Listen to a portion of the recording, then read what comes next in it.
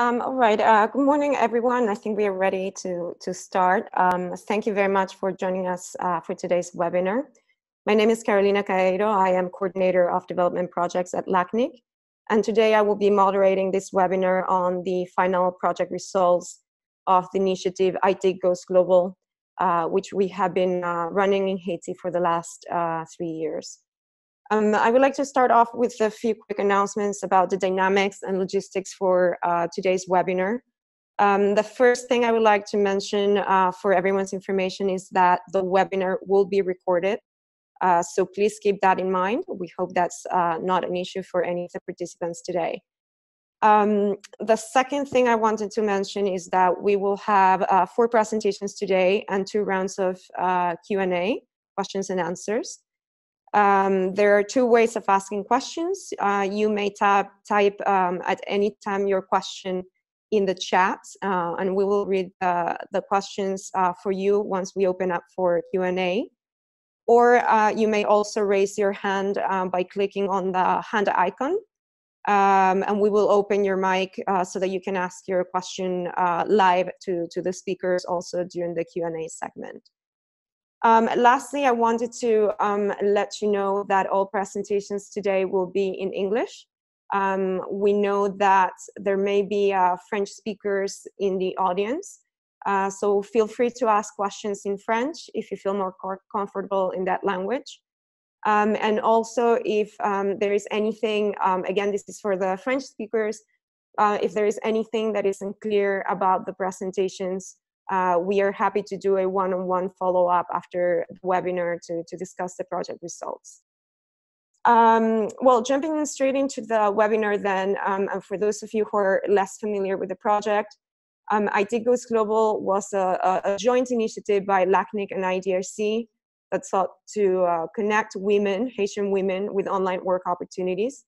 And as such, we would like to start the webinar with some opening remarks by LACNIC, which is the entity that has coordinated the overall project with the various program partners, and IDRC, which has been both a partner to the project and funder for the initiative. We have Ben Petrosini, lead program specialist for IDRC, present with us today. Ben, would you mind taking the floor and sharing with us your opening remarks? Can you hear me? Yes, we can, Ben. Please go ahead. Good. Thank you very much for the presentation. Hello, everyone. Good morning. Well, this is a real pleasure to be here participating of this event. We started this project more than 3 years ago with the tinkling around of ideas in seeking a solution for people, young people in low income and low resourced environment that were constrained by geography and the fact that local markets were rather small and so on. So job opportunities were very limited. And this was an exploration on the possibilities, but at the same time, the challenges that online work and opportunities would provide those kind of populations. So Haiti in some ways was a case study of what it implies or what it requires and what are the possibilities of building these opportunities, employment opportunities for young people in low resourced environment. This in some ways applies very much to situations of fragile societies, which is an area in which IDRC will be working quite a bit for the next 10 years. So this project provides a lot of input and lessons and learnings and knowledge on what to do, on what not to do, and how to do it when you are trying to support employment opportunities in the digital world for young people that have had not the opportunities of a lot of middle and higher income countries would have. So Ben, people are asking for you to speak a bit closer to the microphone as they're having trouble to hear you. Can they hear me there? We hear you better now. Yes, please go ahead. Okay. So this project, I was saying that is not only a project in Haiti, but it provides basis and learnings and knowledge for a large number of other interventions around the world that RDRC is planning for the next 10 years in fragile states and fragile societies. So the project, I think it was a very valuable experience for all of those involved, going from people in LACNIC, which was an outstanding partners in the field in Haiti, and partners in the Caribbean and other places, New York, that participated in the project.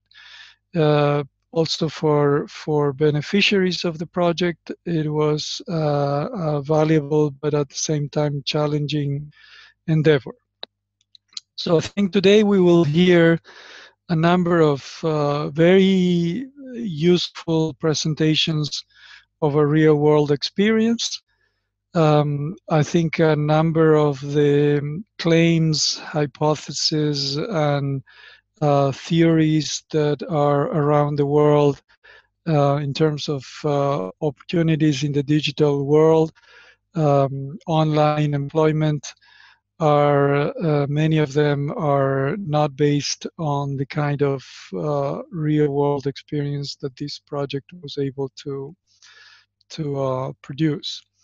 In some ways, the project is at this stage also in dialogue with another large global project that IDRC is supporting. It's called FOWIX, Future of Work in the Global South, in which a number of academics around the world will learn from the Haiti experience what are the implications of an attempt to train and provide employment to young people in low-resourced contexts. So in many ways, this is a very, very valuable project, a very challenging one, but one that will not end now. As I was saying, it's just the basis for a number of activities that IDRC is planning for the next 10 years, including this project on the future of work in the Global South, in which we are assessing and studying the impact of digital innovations on the job market. With those few words, let me close, Carolina, here. And thank you very much to LACNIC and other partners for this excellent job that you did during these past 3 years. Thank you. Wonderful. Thank you so much, Ben, for those remarks. We also have Laura Kaplan, Development and Cooperation Manager at LACNIC with us. Laura, please go ahead with your remarks as well. Thank you. Thank you, Carolina, and thank you, Ben. Hello, everyone. Well, for us, it's also a pleasure to have been involved in this project. We started, 3 years ago with AYITIC Goes Global, but LACNIC also had been working in this field for more years. We started in 2013. So AYITIC Goes Global was an opportunity for us. It was an opportunity because we had a program in developing technical capacities, but this project gave us the opportunity to expand our work and also get involved in the capacity building for young women. That is something very, very important for us. So, as you know, well, LACNIC is the Internet registry, but we also are very involved and very very concerned about giving the opportunity for local communities to use internet as an instrument for social inclusion. So this project is not only about expanding capacities, but also to be sure that we keep doing that mission and we keep building an internet that can be used for that purpose. Also, I want to thank every organization, every partner we had, because for LACNIC it was not only a project that allowed us to keep building this and continue working in this field, but also the opportunity to open up and leave this foundation, these other people that get involved in this mission that is so important. So for us, it's really successful to know that for example, the ICT cluster is working. There are a lot of people and young women that go through this process and that got engaged in using the internet, and also to know that our partners are involved with this, and we expand our work, and we were not so alone as we began like 6 years ago. So I'm really excited to hear these presentations. I'll be here all the webinar if you have questions, and so glad to be finished this with what I think it was a very good show, and I think that we are going to learn a lot about this experience. Thank you so much, and thank you, Carolina. All right, thank you so much, Laura, for those remarks. All right, so before jumping into the presentations of today, and particularly for those of you who are less familiar with the project, we'd like to start off with a brief introduction about the AYITIC Goes Global initiative. As I mentioned earlier, AYITIC Goes Global as a project had a very simple or straightforward goal. We essentially sought to increase women's access to employment in Haiti by working with local women in helping them strengthen and develop skills or digital capacities. As Laura and Ben mentioned, AYITIC was a joint effort by LACNIC and IDRC, but the project was implemented with the crucial support of multiple local partners, primarily ESIH, the Higher School of Infotronics of Haiti, and Transversal. We also worked with a range of international partners, namely the Caribbean Open Institute, 3x3 Design, and Slashshoots, all of which will be presented in today's webinar, so you'll be hearing directly from them in a little while. Another thing that is important to highlight, and I think Ben got a bit to the heart of this, is that AYITIC Goes Global was a pilot initiative. As I will mention in a second, we worked with very sort of limited groups of people. And essentially, there were a range of challenges or questions that we wanted to find answers to as a result of this pilot. First, we wanted to explore how to develop scalable digital skills trainings that were apt for resource-constrained environments, such as Haiti, meaning environments that face challenges around connectivity, access to digital equipment, and so forth. Second of all, and after working on building those digital skills with our program beneficiaries, we also wanted to explore how to address entry barriers to the digital economy. That is to say, how the women we train could access new work opportunities, primarily online. And third, and this was very important for LACNIC being one of the 5 internet registries, the project also sought to explore strategies to mitigate technical factors that limit internet's growth in Haiti.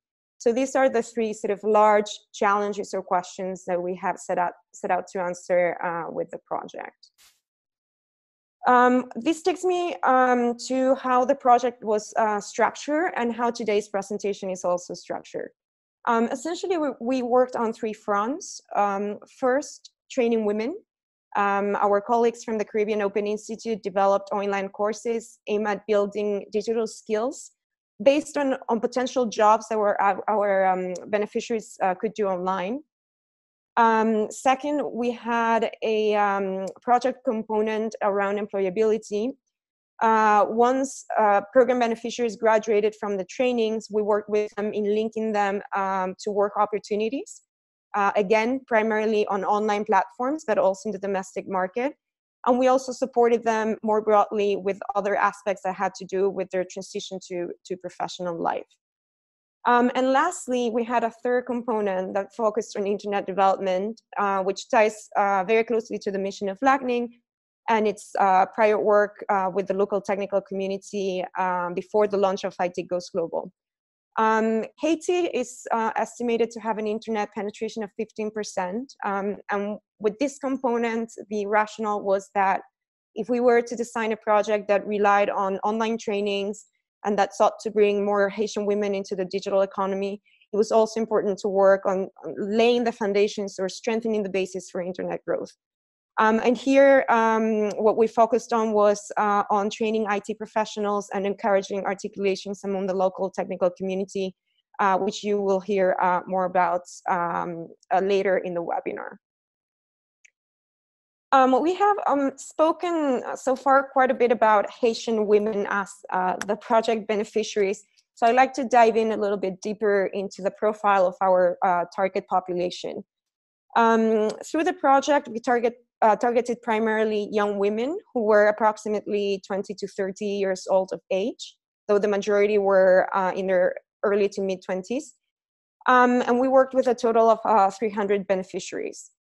And within this group, we had also different profiles, which we have grouped into sort of three segments, which you can see here in the screen. First, we had university students who represented around 50% of our beneficiaries.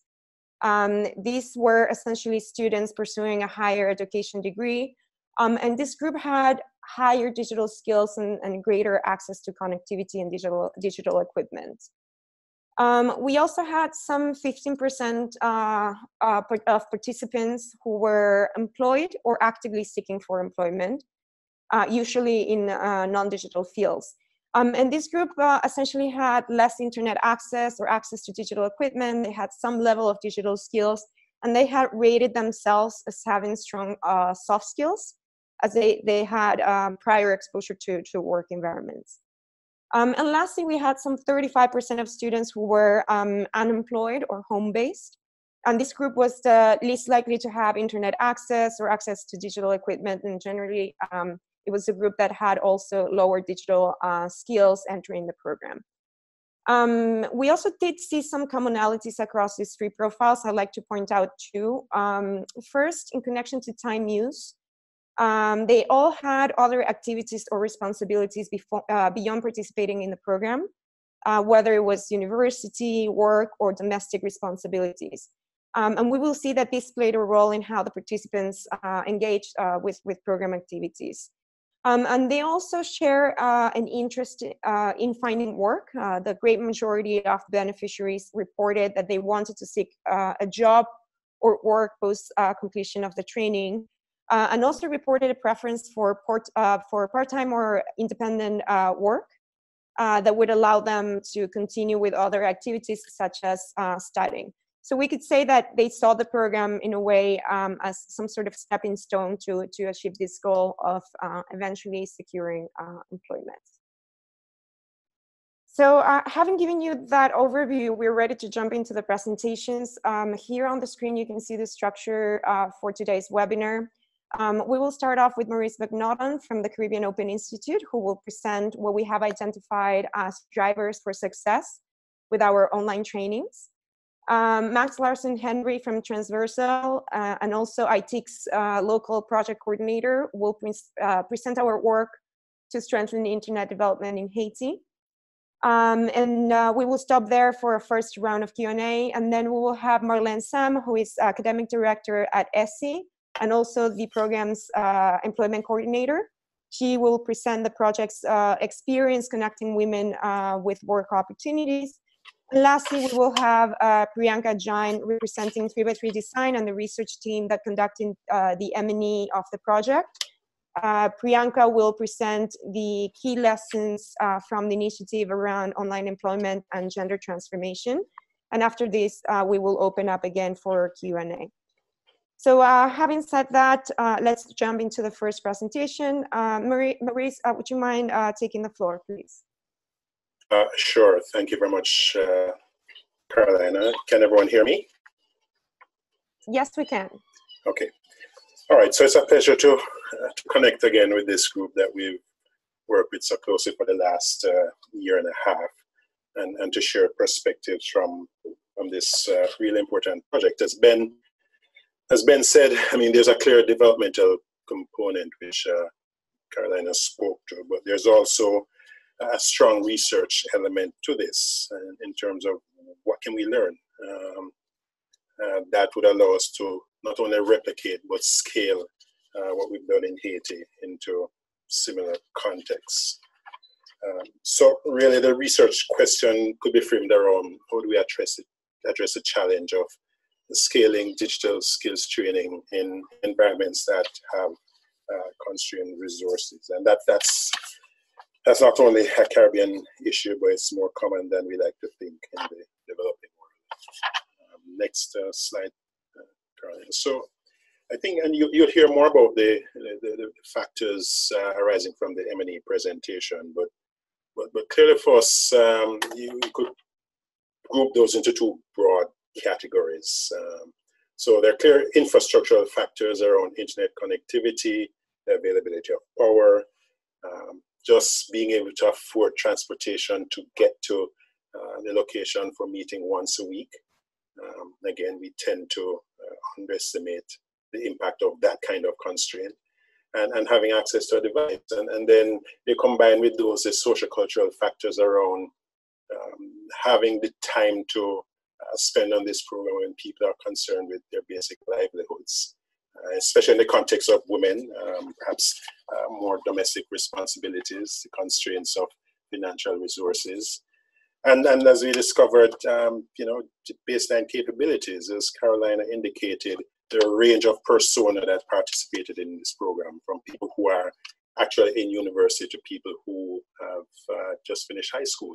So there are a range of starting capabilities, and language, of course, is also a constraint, especially when one starts to look to the online job opportunities. Next slide. So the way we designed the curriculum and the courses was very deliberate and informed by not only these considerations, but the findings that came out of research conducted by 3x3 Design and also Roots. So for instance, designing this course to be online combined with in-person facilitation was really important to address the constraints on internet, time availability, and transportation costs. But again, recognizing the resource constraints in Haiti, we wanted to use a blended approach. So not just completely online, but combining that with face-to-face sessions. Providing the students with tablets I think was a really important decision we took early in the program. That again addressed a lot of the constraints that we mentioned earlier, but it also allowed us to fully pursue this idea of the flipped classroom model, so that they can take the courses home with them and they have the flexibility to interact and consume course content, whether it's at nights or offline. So it provided the kind of flexibility that became very important for many of the students. And as you'll see, the design of the curriculum and the content was very much anchored around research that informed a set of job opportunities that are available online. So very much a competency, what we call a competency-based design of the program. So when people complete this program, we want them to be enabled to pursue a set of real and practical job opportunities. Peer-to-peer learning is important. The facilitated sessions, the use of facilitators, learning from each other, supporting the students through practice sessions. These are all aspects of the design, both in terms of the curriculum and the delivery model, as well as the blended learning environment that we thought was quite important to increasing the chances of success. Next slide, Carolina. So this is kind of a graphical representation of what that curriculum design looked like. So I'll say three things about this graphic. First, again, it highlights the competency-based design, so that for the most part, we're starting with a set of identified job opportunities, and you'll see 4 of them that were found to be quite prevalent in the online digital work. So SEO clerk, mobile web app tester, data processor, market researcher. And those really inform the competencies that we did design for and the course content. So that ultimately the students who came out of this would be in a reasonable position to bid for those kinds of jobs. The second thing about this is the modularity of the curriculum and course design, so that we didn't want to stream people into a single competence. So as you see, it's a very much a layered approach where they learn a threshold set of competencies that we refer to as digital learner. And then we segmented that into 2 streams of competencies for internet practitioners and data practitioners. As it turned out, over the course of the 12-week program, all students did both streams, so that at the end of the day, we're able to equip them with a set of skills that would, again, put them in a reasonable position to bid for these kinds of jobs. The third observation on this is that we started with baselining the students' starting competencies. So as was mentioned earlier, the range of people participating in this program with different skill sets. And so we thought it was important to baseline that using a digital profile diagnostic, which was applied at the beginning of each cohort. And that was not so much to create a barrier to entry as it was to understand each person's starting position, so that both facilitators could work with those who might need more help in getting into the whole digital learning. So that is essentially the design, and that manifested itself in a set of module courses. So there were 4 courses that made up the program. So beginning with Foundations of Being Digital, and you can see there the modules. So this was very modular. So each of these modules the students could complete in a week or so, so that each of these courses took anywhere from 2 to 3 weeks, which ultimately became a 12-week program.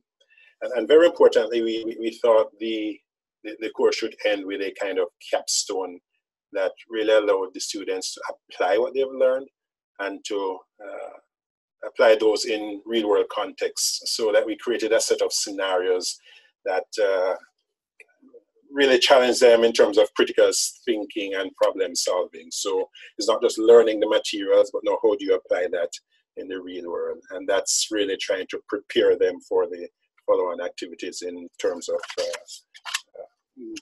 applying for online jobs. So just very quickly on the results as we saw them. Caroline, if you move on to the next slide.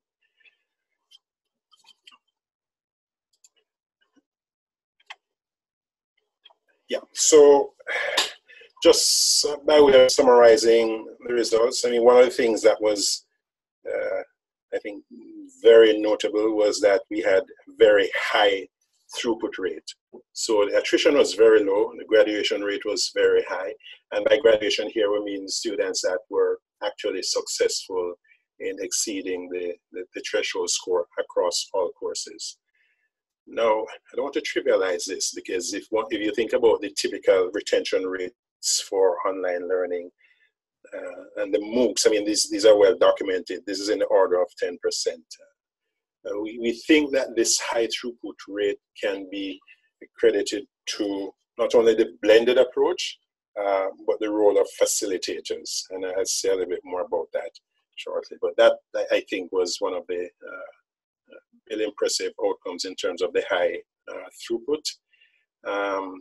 And while things like power, internet connectivity, access to transportation, and financial resources were severe barriers, it did not correlate with people's performance. So even with constraints, people made the effort. And again, that's an interesting outcome. The other thing we found in looking at, and again, Brian can say more about the M&E, but certainly aside from what they learned, students found very useful just getting oriented with this online digital environment. So the basic digital literacy, understanding the norms and the rules of being a good digital citizen. I think people found those outcomes very important to them personally. And in fact, they reflected on this as something that other persons, both in their families and their peers, noted. So while the skills in terms of productivity tools, data management skills, understanding the online world was important skills, but there's a lot of personal development as well. I think that's a really important outcome. One interesting observations here, and it actually speaks to the follow-on projects that we're looking at in terms of scalability. When we got to the final cohort of 150 students, we wanted to group them into fully online facilitated and those that would participate in the blended face-to-face learning. And initially, as Marlene will tell you, we were a little concerned about students feeling marginalized because we're putting them into a completely online group. As it turned out, the stronger interest and preference as expressed by the students was in fact for the fully online learning. And I suppose, in thinking about it, the flexibility that it gives them and the ability to address the constraints of transportation and security and so forth, it's perhaps easy to understand why students express that preference. So again, that was a really interesting and important finding. And at the end of the day, it didn't impact severely on performance. So that was a good learning as well. Next slide, Carolina. So at the end of the day, the drivers for success, certainly for this program, and factors that we look to leverage going forward. Student motivation, intrinsic student motivation is critical, and that speaks to how one recruits, the selection criteria that you use for getting students into the program. So at the end of the day, with all the provisions that we're making in relation to pedagogy and devices and so forth, it has to start with wanting to do this. And we found that the general intrinsic motivation for the young women in Haiti was very high. And so I was quite impressed by that. Providing digital equipment, in this case, tablets, to allow them to be able to consume materials and work from home and not have the constraints of transportation and the challenges of security and so forth was really important in this context, but I think really important generally. It is a significant enabler, and I think one of the things that it does, it equalizes persons that have different starting points. So persons will come to the program that have a computer at home and have internet access, and there are people that have never used the internet. And I think the tablet device, together with the orientation and the support of the facilitators, was a really important vehicle to normalize everyone to have the same opportunities for success. So the pedagogical design features of the course took into consideration a lot of what we've discussed: access to facilitation, enabling peer-to-peer support and learning. So when the kids meet on a weekly basis, they're not only engaging with their facilitators, but they're engaging with each other.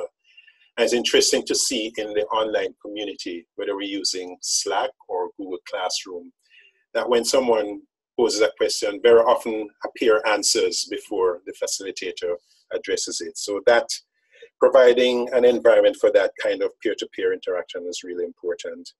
Having course content that is not only relevant to job opportunities, but also adapted to local contexts is important. And at the end of the day, this kind of training is really important that we allow for a certain degree of autonomy. So not only in Haiti, but I think in many other Caribbean contexts, the opportunity for people to go to a physical place called school for 4 days a week, 5-6 hours a day is very limited. And so providing that autonomous learning opportunity is really important driver for success. Can't say enough about the next item, the facilitators as tutors, as mentors, as just persons that the students look up to. That was really critical. And one of the factors for the programs like this going forward is training those facilitators to be able to discharge this role in the most effective manner. For the last item, you'll hear a little bit more about that from Marlene. But Caroline, if you skip forward, we represent a lot of the learnings and these insights and these success factors in this, what we refer to as a blended learning model for scalable digital skills training. So it represents those three components, the idea of having these self-paced, progressive training content that's modular and deployed, either as web application or as standalone applications that can be accessed and consumed on a mobile phone. The idea of having this blended component where we have these facilitator-led sessions on a regular basis. It could be weekly, it could be fortnightly, but extremely important. And the third element, which we haven't spoken much about, but the idea of building the course content in such a way that we can capture data that allows us to understand the learner's behavior, what course content works well. That's a really important component. So this is actually the blended learning delivery model that we're taking from this project, and we're rolling into the Caribbean School of Data's ambitions for a larger rollout of this kind of training. So very important insights, and yeah, look forward to your comments and questions and any other opportunities to share what we have learned from this really important project. So thank you, Caroline. Thank you, Maurice. Would you mind saying a few words about the Caribbean Open School of Data? Yes, indeed. So that we're currently involved in the scale-up of what we call the Caribbean School of Data, which is very much built around the model and the insights derived from the Haiti project. It's a project that's funded by Google. We were quite fortunate to halfway through the AG project get into a conversation, and they liked what they saw in the AG project and said, well, can we do this across multiple countries? So right now that project is looking at taking much of this learning and deploying that over 6 countries to impact a target of 1,500 beneficiaries in the first instance. And those beneficiaries are largely drawn from what we loosely refer to as marginalized youth or unattached youth, but generally the same demographic, youth that have limited opportunities that we think this kind of training and access to the online job world could address some of those challenges. So we've just launched that program. The Dominican Republic is sort of our flagship site, and I know Yassine is online, so we're spinning up the first set of cohorts in the Dom Rep in another couple of weeks, and over the course of the next 18 months looking to again deploy this over 6 countries. Wonderful. Thank you, Maurice, for sharing that information. We're very excited to see some of these learnings being taken up by the project of the Caribbean School of Data. I will now invite Max Larson for the next presentation on internet development in Haiti. Max, please go ahead. Thank you, Carolina. Good morning, everyone. For this component, we look at, first of all, at the challenges. Next slide, please. The challenge we have identified here is to develop interventions with local technical community to mitigate factors limiting internet growth. And to tackle this challenge, we use a 2-pronged approach. The first one is to strengthen the local human resources through online capacity building and on technical subjects.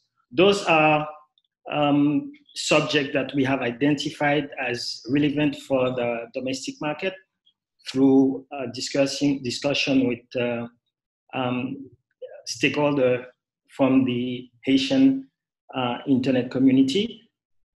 And the second one is articulation among local technical community through the ICT cluster. So the ICT cluster was created as a platform to bring together IT professionals, IT stakeholders identified by the project, and the local technical community to work on tangible improvements to local internet infrastructure in Haiti. Next slide, please. So the first thing that we try to do, as I mentioned, is to try to build capacity within the IT, local IT professional. So for this, we organize a couple of training courses on network management and IT security. And for those training, we recruit 169 participants. And we have to admit that most of those participants attend the world training, but only 100 graduated. That means they sit for and they succeeded at the last final evaluation. We did also offer complementary training opportunities. One particularly on how to set up security operations center, organized with the support of ISOC for 10 IT professionals. And also we collaborate with some of the organizers of the IT CyberCon in 2018 and 2019. Some of the trainers at AYITIC Goes Global also participate and offer presentation at those conferences. Through our collaboration with LACNIC, a lot of representatives from Haiti, more than 15, participated at LACNIC meeting in Punta Cana, Panama, and Rosario in Argentina. And they had the opportunity to attend complementary training as well on internet routing and IT security. We also organized a couple of site visits to the telecom site and the internet exchange point at Boutillier with IT Tech for more than 30 students, instructors, and staff at this technical school. We organized training also around IPv6 deployment, and I will have the opportunity to talk a little bit more about those training and other initiatives like coaching and support to the internet service provider to help deploy IPv6. Regarding the ICT cluster activities, we put our focus on helping strengthening the local internet exchange point. One of the most important things that we have identified, it would be better for the project to really focus on existing initiatives and how we can help reinforce those initiatives by working with stakeholders in Haiti. And in this case, we work with the local ICT association, AYITIC, Association Haitienne pour le développement des technologies de l'information et de la communication, who has been in charge of the internet exchange points in its creation in 2009. So what we did offer as support is providing new hardware, switches and servers, and also help with the process automation. We also provide some complementary training to 6 Haitian network engineers. The idea here is to make sure that we have local capacity to manage the internet exchange point. We also help attracting new content delivery network. So we have an additional CDN since 2 months, Cloudflare, along the other one, Akamai, Google, and Facebook. And some of them during the last year has decided to renew their hardware, so we help with that as well. And also we did contribute to install the local server for .ht, the Haitian CCTLD. We also organize a conference on internet development and deployment of exchange point in Africa. The idea here is to learn about best practices about a deployment of internet exchange point in a country with similar a socio-economic pattern as Haiti. Next slide, please. Regarding the IPv6 deployment, we organized a couple of workshops, one at Bange for stakeholders from the academics, the .HT/CCTLD, the internet service providers, private and public sector, and also a conference at Bange on internet development and IPv6 deployment in the LATAM region. Again, the idea is to learn about what is happening in our region and what we can learn in terms of best practices for us to deploy here in the Asian context, IPv6. We also support, as I mentioned earlier, the IPv6 deployment. This one was more a coaching, more of coaching clinics for 2 internet service providers, Access Haiti and Haiti Data Network, over the course of 5 days.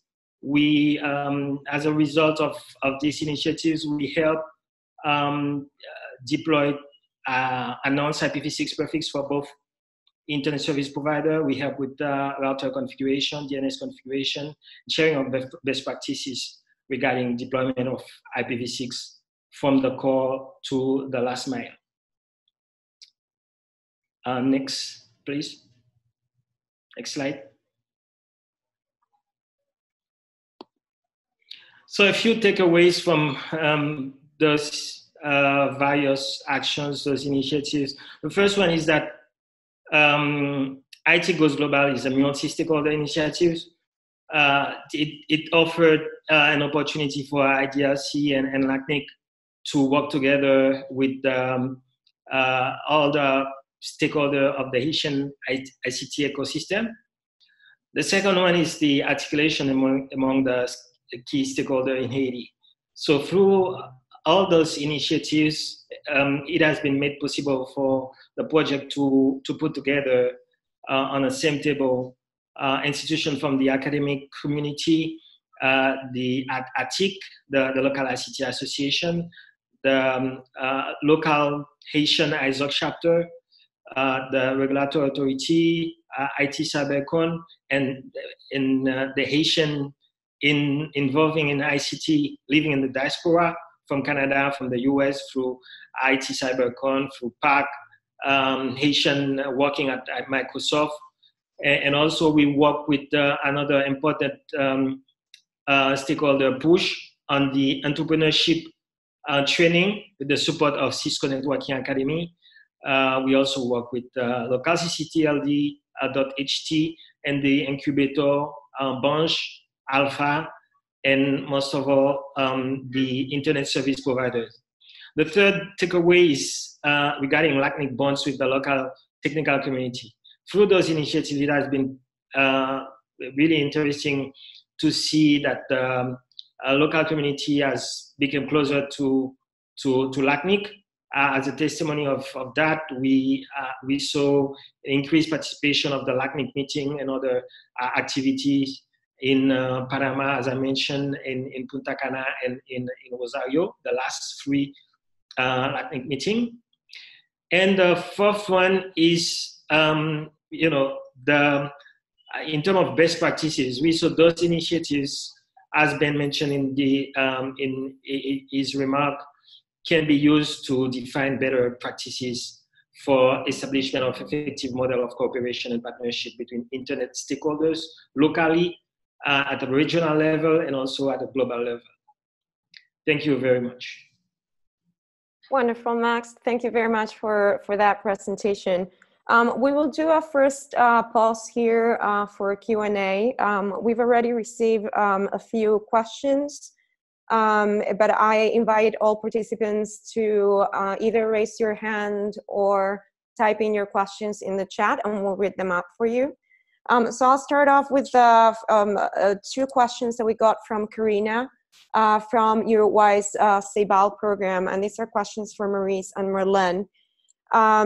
Karina was wondering, Maurice, if you don't mind tackling this first, time dedication of students and hours per week that they spend on the courses.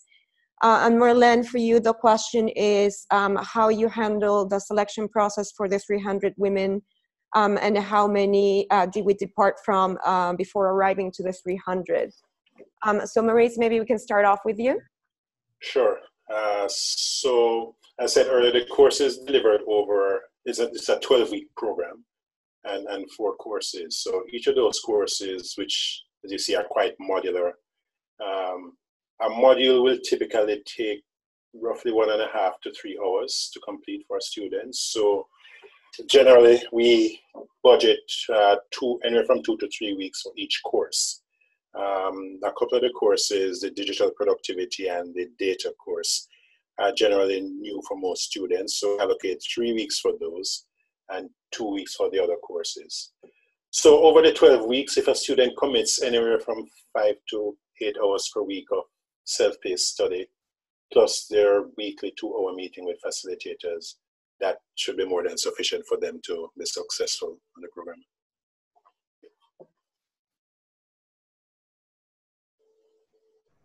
Marlene, would you mind taking on the second question about the selection process?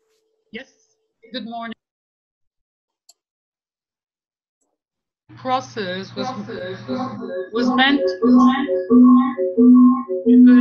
Marlene, I think you have a second computer on at your office. Yes. There we go. Okay.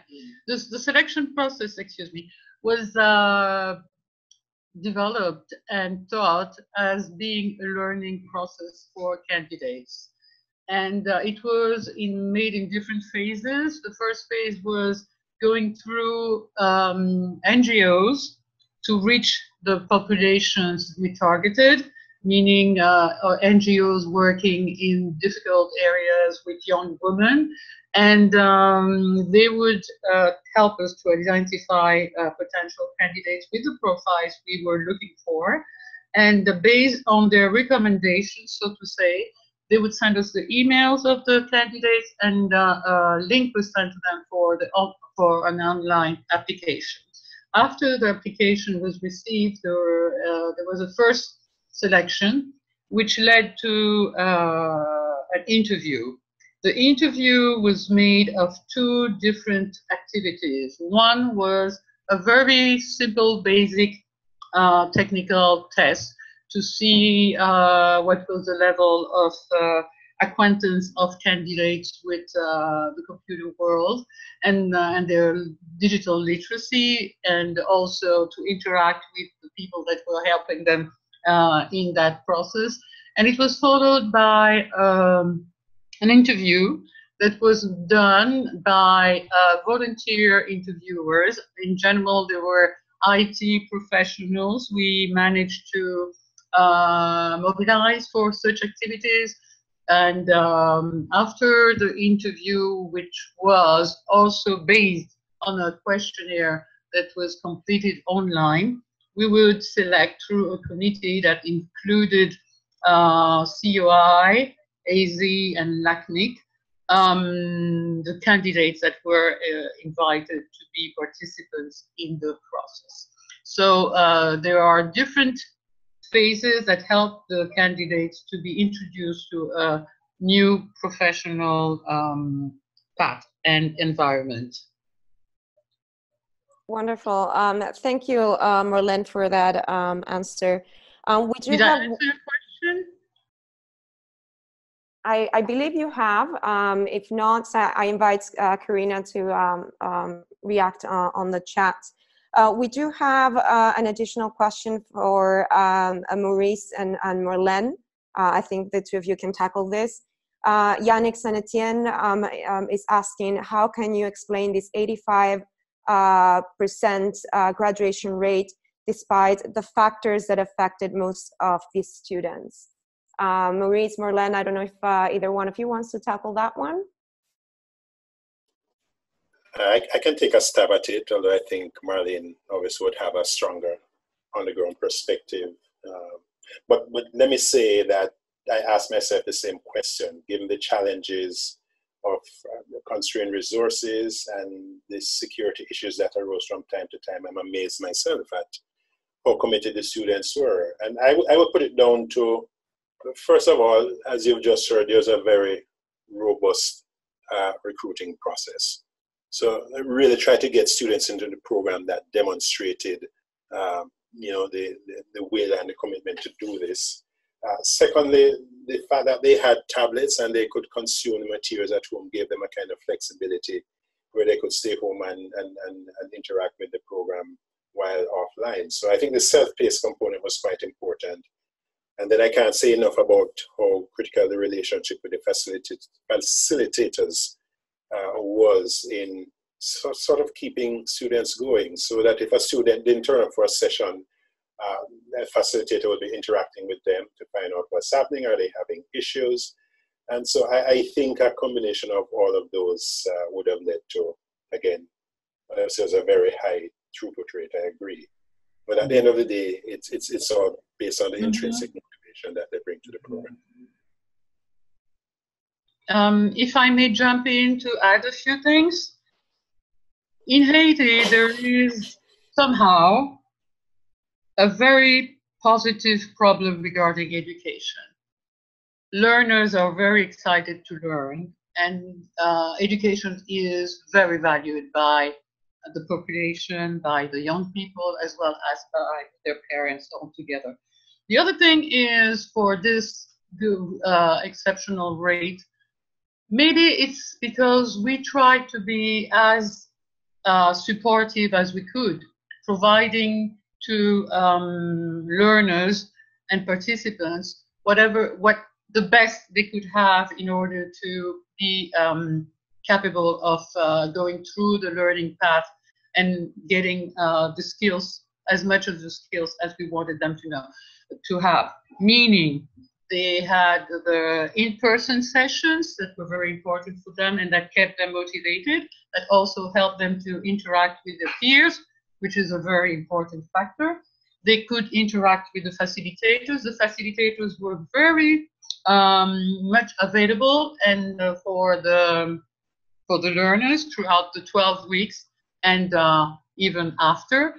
And also the fact that they had this blended methodology that was offered to them. They could work online and also come back and get the solutions to whatever technical problems or technological problems they had.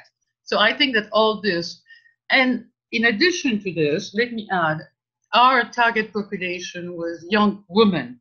The young women were very keen to be introduced to the new digital world, and they were excited, especially because it really changed their way of seeing internet and the technology and being involved in it.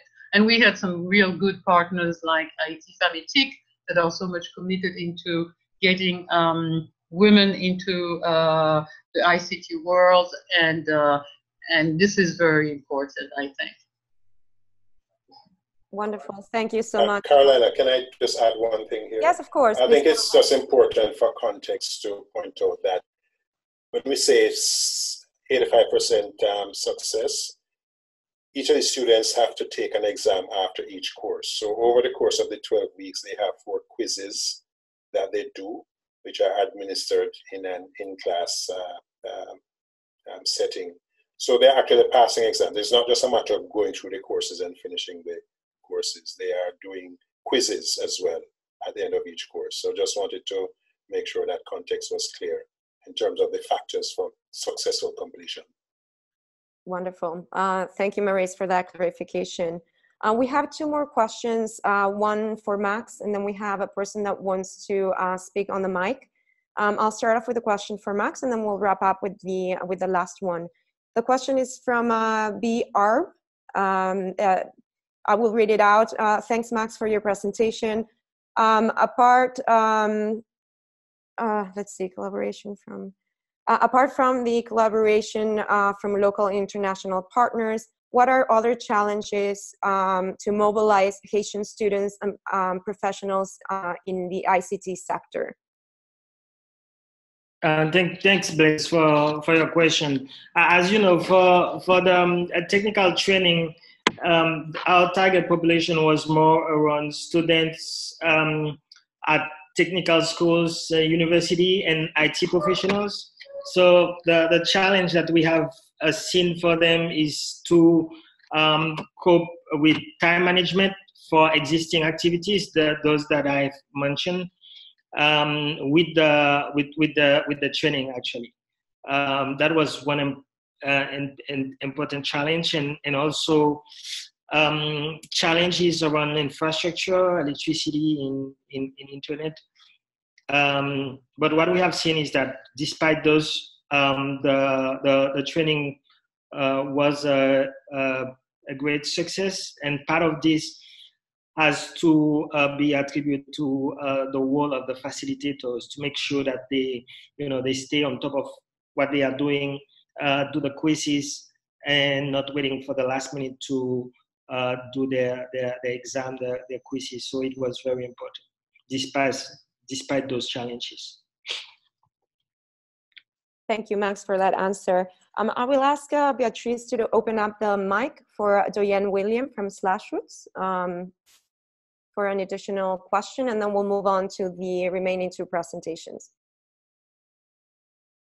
Sure. Thank you, guys. I wanted, well, it's a bit of a two-part question, and I tried to type it very quickly before, but that unfortunately didn't work. I noted that we have a 14% attrition rate, and so we have that 85–86% success rate. And I wanted to know the difference between that success rate and what I saw in, I believe it was Max's presentation of a graduate, of about 100 people graduating, which works out to about 69% of the people who completed the actual course graduating. So I wanted some clarification on that. And that's part one of my question. And part two is based on the insights around the successful completion of the course. If there is that slight disparity, if we have any insight with regards to how we can actually increase the graduation rate to meet the success rate. Thank you. Wonderful. Thank you so much for that question and for comparing really the results of the two trainings. If I may, I'll have a first stab at answering this question. I think the difference in graduation rates between the IT professionals online course and the one that was targeted for our women beneficiaries is, I guess the answer lies in sort of the profile of the people that took the courses. The IT pros were largely employed and had a range of domestic and work responsibilities that limited their ability to dedicate more fully to the courses. And I think that impacted negatively in the total graduation rate and also attrition rate for that specific course. The fact that we were dealing with a slightly sort of different profile or type of students. So I would say that's one of the things that we saw in terms of your first question.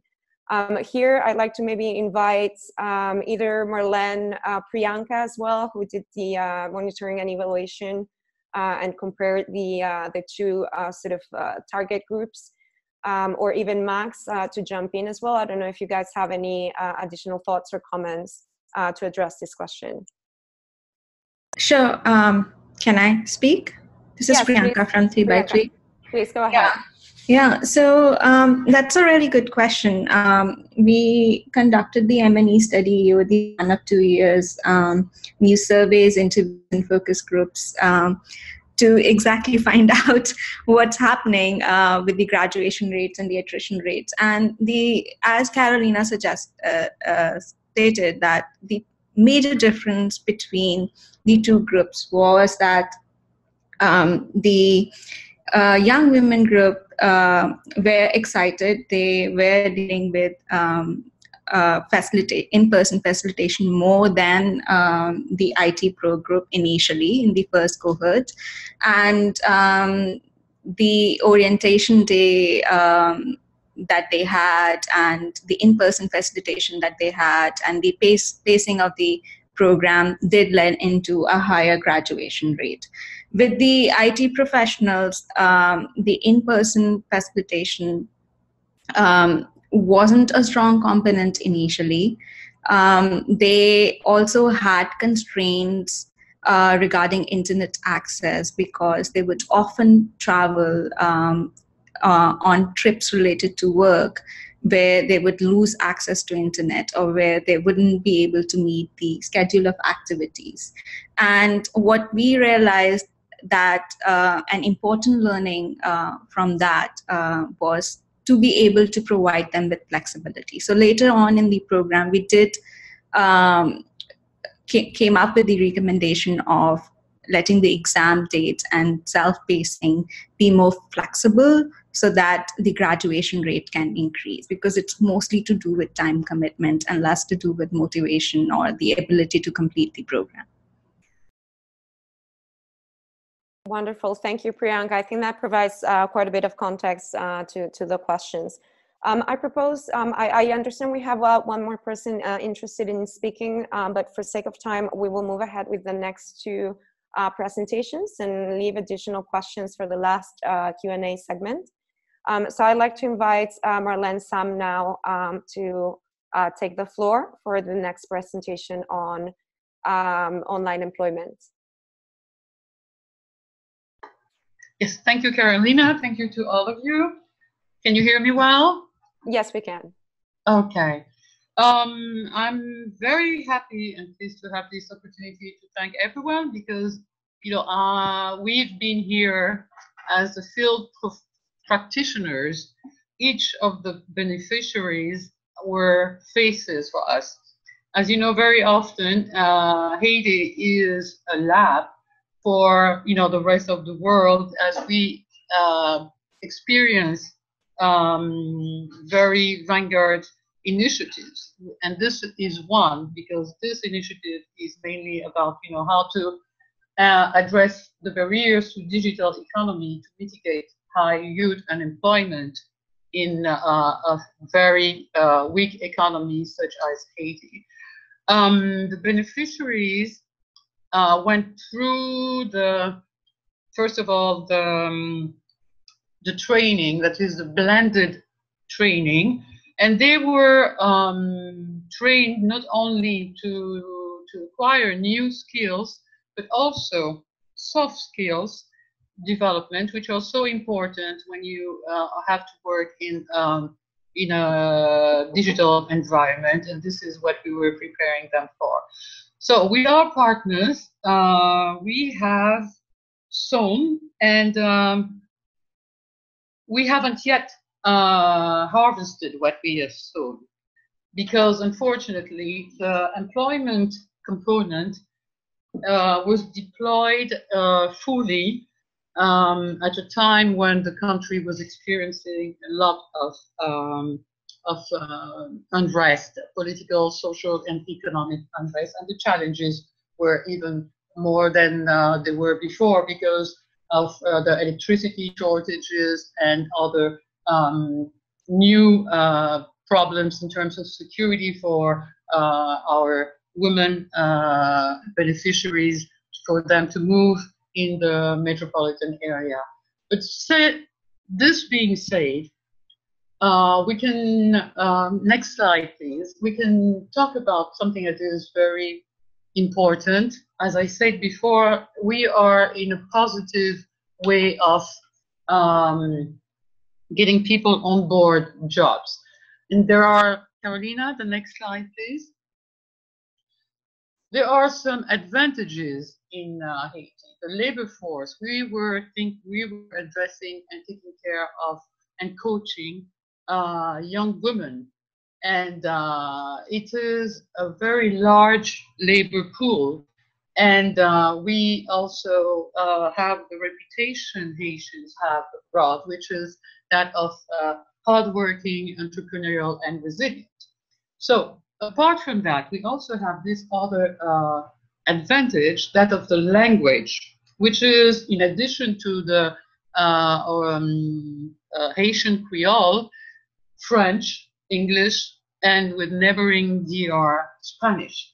So we build on this multilingual environment, and we try to do as much as possible to empower more the girls and prepare them for this, to take advantage of the niche or other possible opportunities in the industry. First, and then the opportunities we investigated are the ones, linked to the proximity of the American and the North American markets, the United States and Canada. And also, we relied a lot on the diaspora living in such areas. So these are the advantages we investigated. And the other thing, factor that we considered in the employment component is the one linked to Haiti being the not only the poorest country of the hemisphere, but also the young girls living in disadvantaged areas are the beneficiaries of this project, and it is the fact that employers could help and support and kind of access, introduce this target population to employment is a marketing angle that is also important for our employment component. Next slide, please.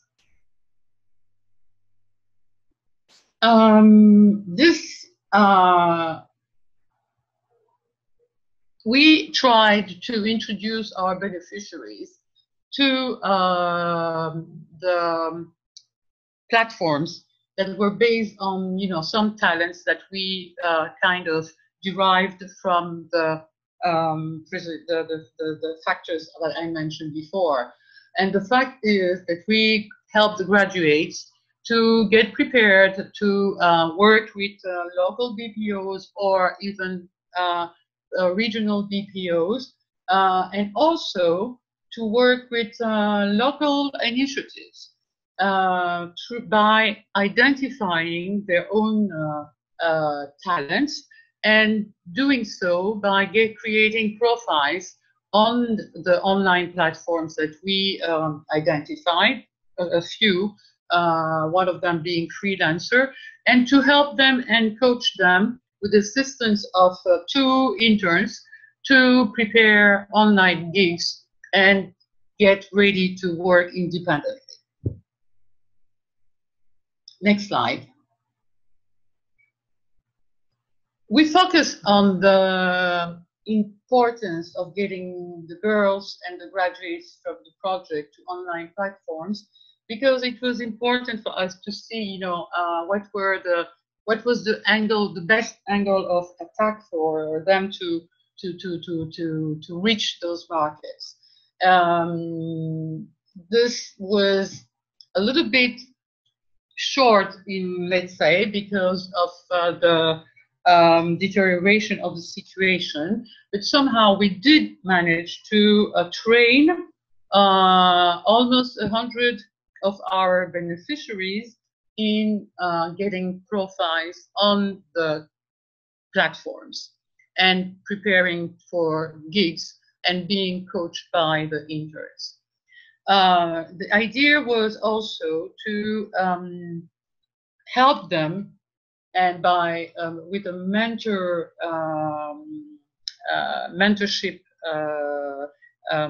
initiatives to prepare them to transition to a good professional life, not only by securing internships for some of them, which we did, and also by getting them ready for interviews. And we did succeed in accompanying some of the girls, some of our beneficiaries, graduates, into all along.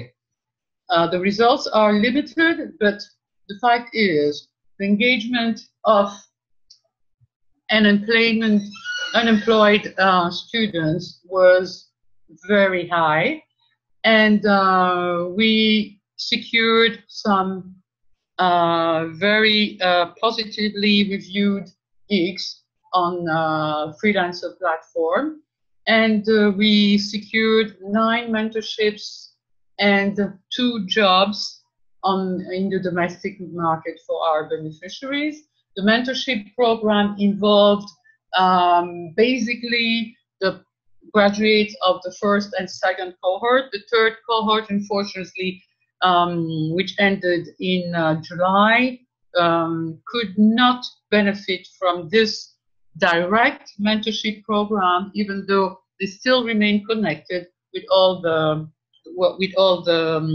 schemes that AYITIC put in place. And the girls are very active in communicating between themselves.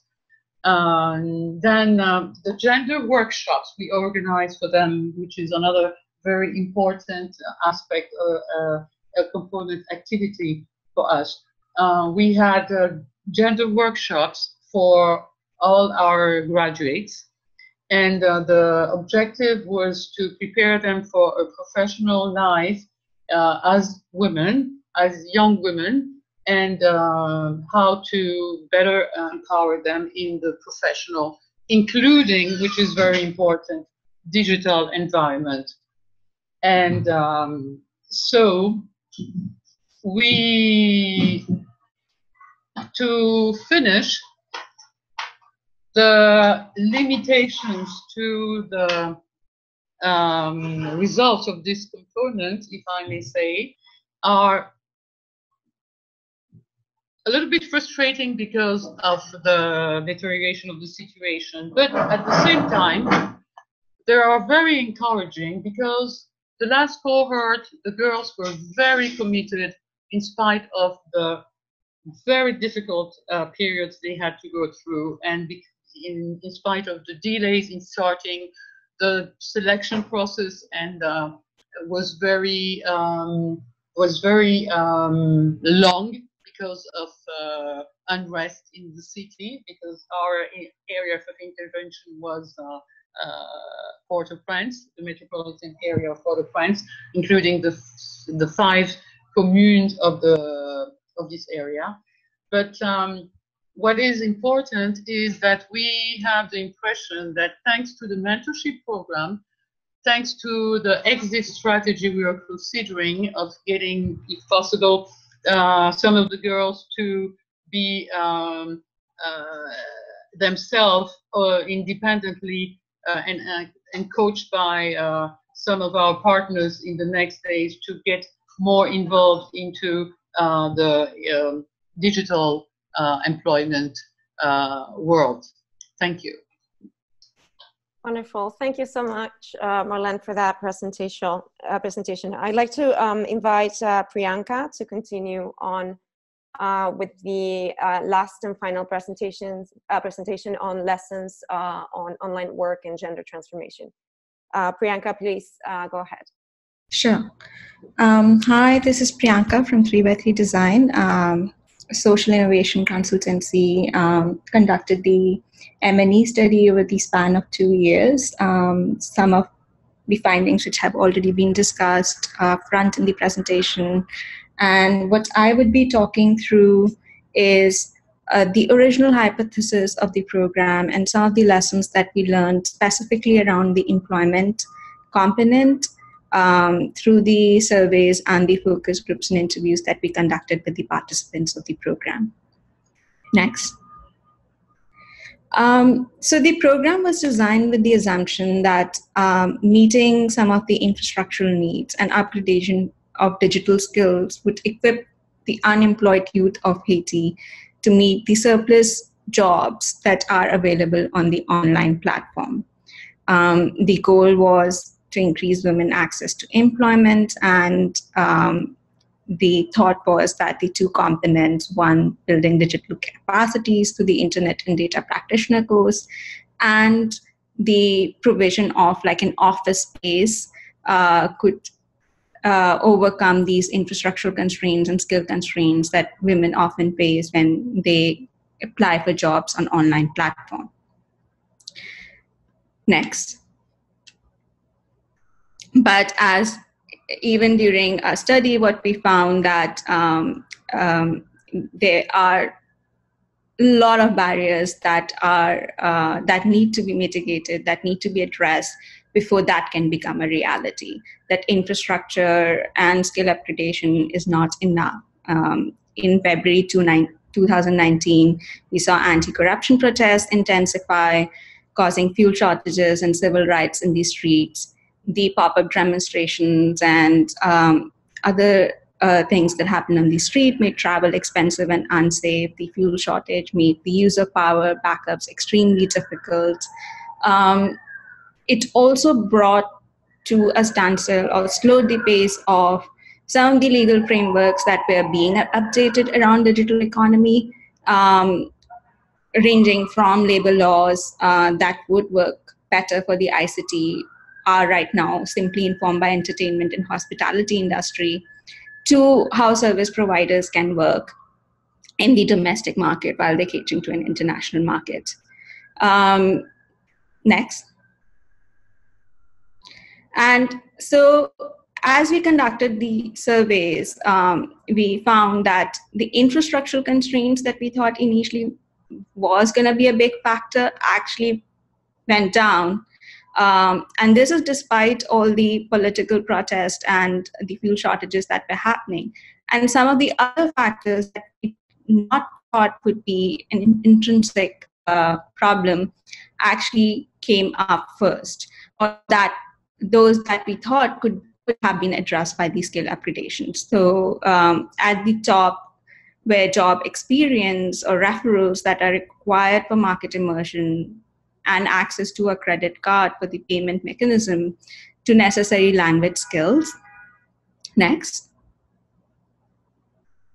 And so many graduates had anticipated that they would not have such high barrier to entry to the online platforms. First of all, more than 90% of the graduates did not have proficiency in English. As one of the employment program coordinator, Alda, noted, the women had trouble logging in on a website that didn't have interface in French. So the proficiency was basic or like no proficiency at all. And this became a constraint because platforms that offer interface in French are limited. And out there in a already competitive world, it limited them to platforms that provide that interface, and opportunities that are there in English were out of the game.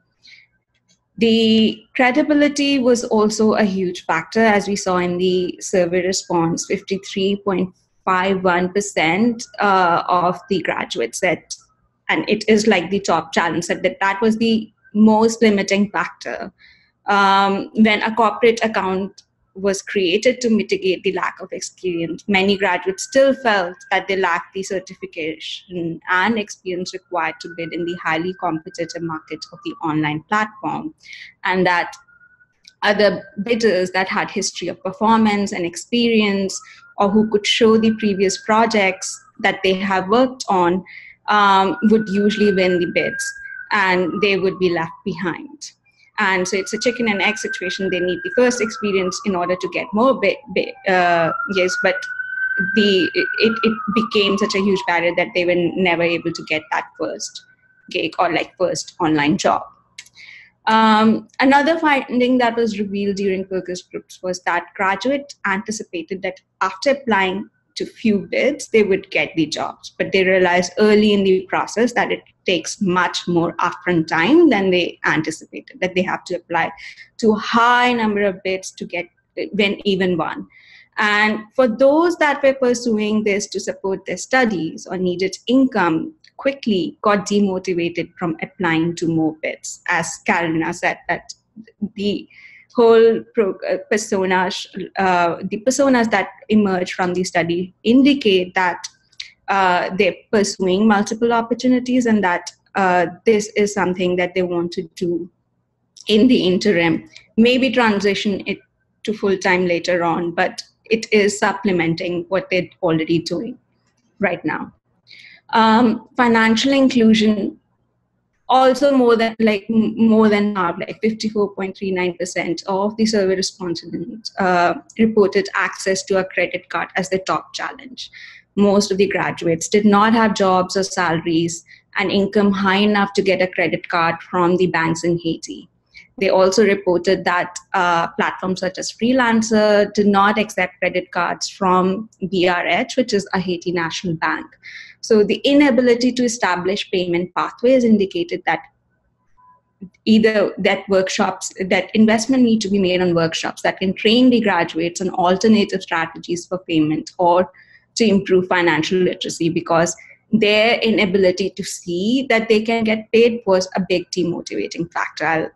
I'll speak to one student who's like, while I was creating the profile, I dressed up really nicely, put on a blazer and everything, but to see that I couldn't even speak English language or haven't been certified or do not have a credit card discouraged me access or apply to online jobs. Next. Cultural preferences and competing interests were some other barriers that also prevented graduates from engaging with the platform. I think there's a slide, yeah, thank you. The first was the employment preferences. Lack of strategy and inability to see a solution to bid successfully demotivate many graduates from coming to the office that was set up by LACNIC. It also led them to spend more time applying to jobs available in domestic markets where they might have a chance to convince the employer in person. As one of the IDP graduates reported that it's like you apply and apply all the time and no one ever responds. So it's better if I put this time towards domestic markets where I can at least drop by and say hello or hi or like get an interview in the process.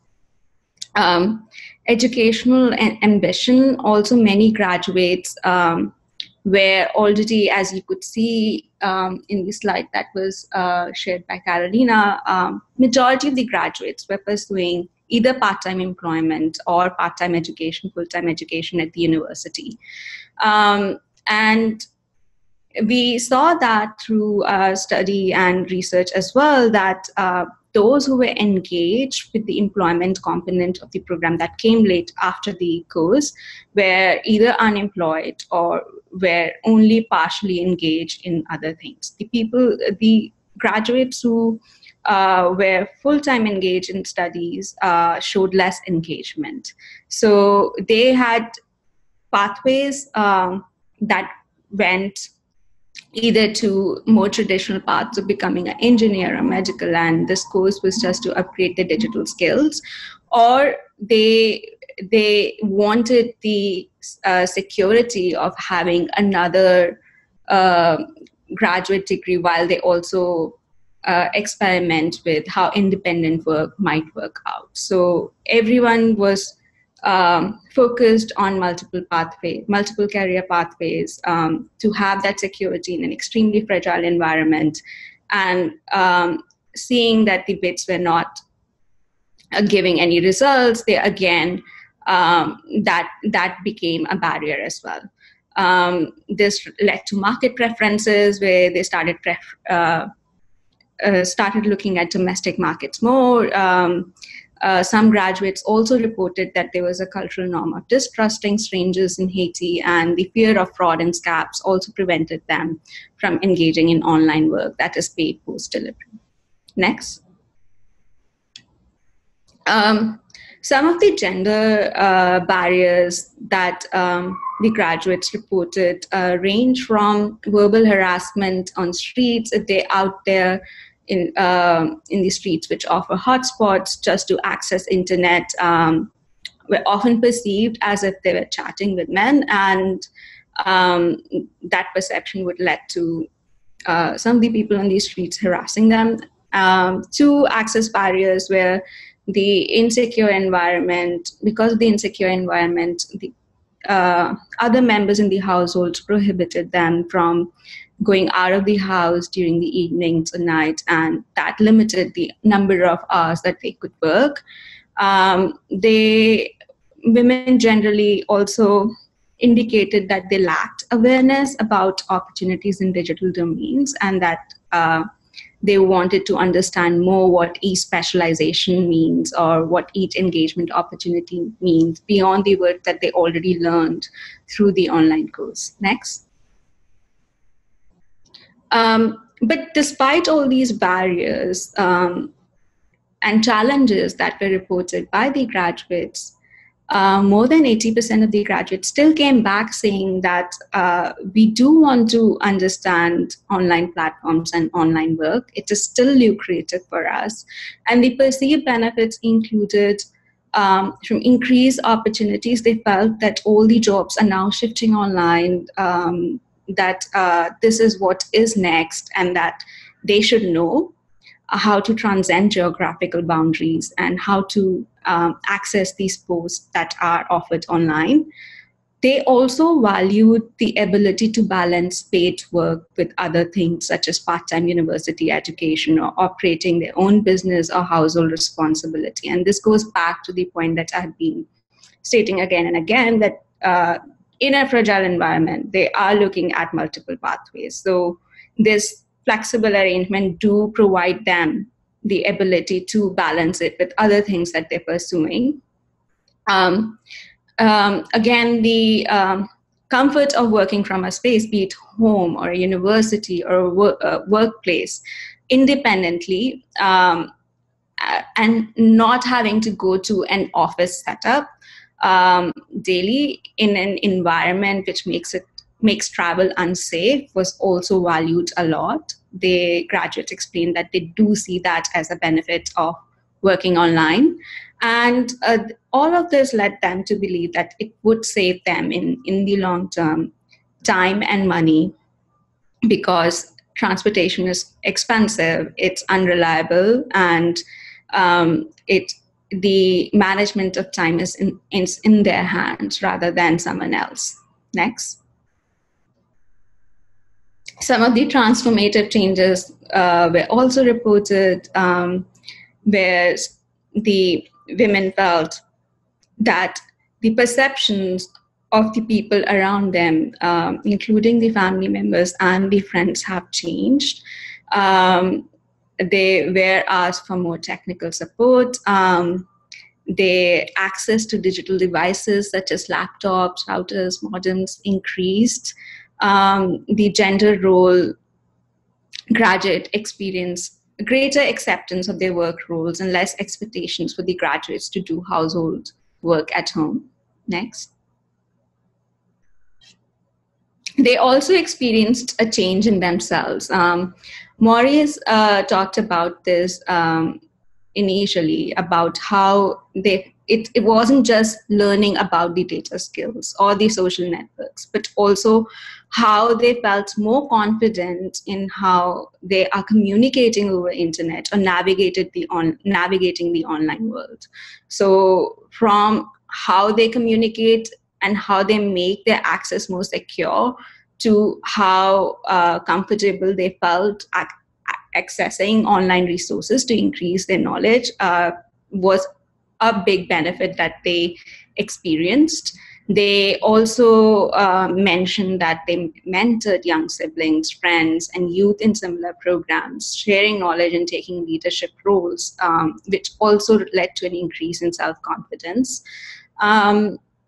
The graduates felt that the program helped them inculcate time management and discipline in their lives through the productivity tools and some of the time management sessions that they learned, which also helped them prioritize their time if the online work system becomes successful. And they appreciated the gender workshops that were part of the employment components of the program for instilling awareness of gender rights, but also understanding what is their value in the workplace and having greater knowledge about it. Next. Which, despite these transformative chains and the just a desire to pursue online work, despite all the constraints that the graduates faced, does make investment in strategies to overcome all the high entry barriers to market immersion that graduates experience seem valid. And some of the recommendations that we do have involve, one, establishing prior relationship with employers and bidding agencies, so that that first job, that first gig, which plays such an important role in the certification and the credibility of people and like their first entry into the market, becomes easier than what it is right now. It also helped to reestablish relationships in domestic markets, which were unfortunately severely impacted by the political rights, because that negatively impacted the economy. But in a more political stable environment, it becomes valuable to gain those, secure those internships, because graduates can mention that they've done work in a similar atmosphere on similar assignments. There is also a need to invest in soft skills and language skills development. So just learning digital skills would not help. And these soft skills range from development of CV, which was already provided as part of the program, but also negotiation with clients and language exposure, so they can at least have the ability to look at opportunities in English. They still might be focused on French and Haitian Creole, but at least be able to navigate these platforms. The gender transformative changes indicate that gender awareness workshops are also very critical, and coupled with mentorship activities could lead to greater confidence. Next. And I would conclude with the same thought that I began, that pursuit of multiple pathways is reflective of insecure political and economic environments of Haiti, and a development programs, workforce development program, or like student development program, need to focus on these multiple pathways instead of just focusing on work, ensuring market immersion and upward mobility than simply focusing on one aspect of the program. Next. And that there are two fronts to it. Building capacities of women through online courses that overcome not just the digital skill constraints or infrastructure constraints, but also gender, culture, and social barriers through targeted workshops, investment in language exposure and soft skills development, but also supporting market immersion and upward mobility through mentorship activities, one-on-one guidance, and securing contracts both in international and domestic markets to overcome these high barriers experienced because of the work trade environment and the reverse auction bidding systems of online platform. Next. So with that, I would end and open it for questions. Wonderful. Thank you, Priyanka, for that presentation. Do we have any questions in the chat? Beatrice, if you don't mind. We don't have any questions right now. Okay. All right. I will just say a few wrap-up remarks while we wait to see if anyone has any questions before we depart. We will be, as I mentioned earlier, we have recorded the webinar, and we'll be sharing the recording with all the participants, as well as the PowerPoint presentation. The entire team remains available to all of you to answer additional questions that may come up after today's webinar. You know, do get in touch if you know, you want to even bounce off ideas for your own projects and so forth. We're happy to be a resource for all those of you who have participated of the webinar today.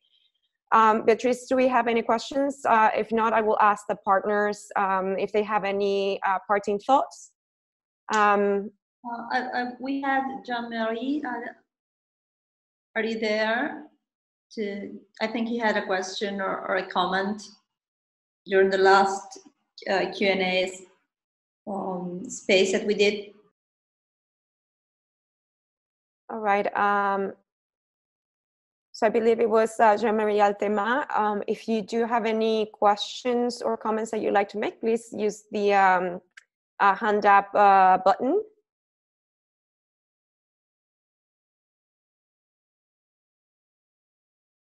Well, we figured that out. I don't know if any of the panelists have any parting thoughts. Otherwise, we'll just give it a minute to see if we get one more comment, and if not, we'll just go ahead and wrap up. Jean-Marie. Hello. Hi there, we hear you. Please go ahead. Okay, good morning, everyone. I'm sorry to be late, and I thank you for the presentations. And it was clear, but the point that I would like to make, it's a question. Then, did you ask the participant about what they would like to do in the future? Like if it's they are interested in creating like their own companies, and how many of them then are interested in that, and also how many of them then are interested to work somewhere? Did you ask this question? I will direct that question to you, Priyanka. Sure. Yes, we in the both in the end-term survey and the surveys that we conducted with the graduates 2 months post the completion of the program, we asked one about their employment preferences or even work status preferences. So we were not even focused on works like employment only. We were like, do you want to pursue full-time after this education or a part-time education? Do you want to start your own business, or do you want to do freelance or independent work, part-time work, or full-time employment work? And we always left like an optional category open where they can discuss about their passion projects and other things. And the results still indicated that they do want to, even if there were students who were pursuing part-time and full-time university education, majority of the women at least still wanted to pursue independent work or part-time employment. Thank you. Okay, thank you. Can I add something? Can I jump in?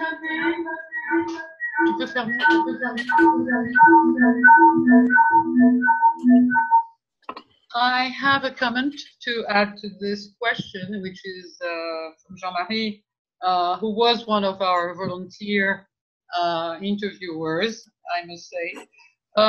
We did ask our beneficiaries, discussing with them, and even made a survey.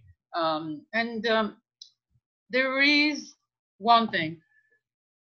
They needed to have more exposure to financial inclusion issues, and this was done. We had 7 of our beneficiaries that participated in a workshop on financial inclusion that was organized by a partner projects. And there was also the opportunity that was offered to them to quite a number. In fact, they were IT pros and the girls beneficiaries from the 3 cohorts. They had the opportunity to attend or to participate in Cisco training on entrepreneurship, and more than 40 of them did that very, very actively until the end. To finish on this, in the exit strategy we are considering now, a group of girls is determined to continue and expand their activities on bidding online and coaching the rest of the beneficiaries. And we are considering very seriously on how to help them, assist them to get started on the platforms in the digital industry. Wonderful. Thank you, Marlene, for adding that comment. I think that we had Maurice, is that right? Who wanted to add an additional comment to this question? Yeah, I was just going to make the observation that outside of the formal M&E and the sort of structured focus groups, within the courses themselves, at the end of every module, we have a set of open-ended reflection questions that we invite the students to comment on different aspects of, not just the content they covered, but aspects relating to themselves personally or their context within Haiti. And I say that to say that it was very interesting and insightful just reading their comments throughout the program, because at the end of each module, they're giving this very candid, open-ended perspective on how they see things. And that was actually valuable insight for the program in terms of understanding their own thinking and how that thinking evolved throughout the program. I just wanted to offer that as well. Thank you so much. Jean-Marie Altema, do you have a reaction or comment to that? I think we interrupted you earlier. No, it's okay. I got it. Thank you, Marlene, for your answers, and thank you. Wonderful. That's fine. That's fine. Thank you. Beatrice, do we have any other questions? Yes, we have a question from Janik. Janik, I don't know if you would like to say that out loud, or would you rather me reading it? She was asking regarding the language barrier, and I read. She says, while Marlene mentioned the language as a comparative advantage, Priyanka said it is a barrier because of lack of proficiency in English. I feel like there's a bit of contradiction between the both. I can address that. So in our demand research, we first of all did see the fact that a lot of Haitians can speak 3 languages sometimes, from Haitian Creole, French, and between Spanish and English, was a comparative advantage in the online world. Second, the fact that there are very few people who can conduct assignments in Haitian Creole is also an advantage. For example, one of our employers had posted work for transcription, and he couldn't find anyone who could transcribe something or translate something which was in Haitian Creole. Like, these are the interviews they conducted, and he got very few bits for them. So it does have an advantage, but at the same time, the lack of proficiency in English with some of the graduates not even being able to log in, with others having difficulty and less familiarity with it and having more comfort level in French and Haitian Creole, work as a disadvantage. Which is why just even having language exposure through the program would help. The capability is there. The course could be switched between English and French, but enforcing that more, ensuring that they do navigate that, and as well, having the assignments, having some interfaces or some time where they can be exposed to that language would be helpful. Wonderful. Thank you for that clarification and for the question as well. It's a very relevant point. I think we don't have any additional questions. Bea, do correct me if I'm mistaken. No, we don't have anything else coming in. Wonderful. So we are good to wrap up. Once again, we wanted to thank everyone for participating today. And do keep in touch. We are happy to answer additional questions. Thank you very much to all the panelists as well for participating today. Have a good day, and we'll stop the recording here. Thank you.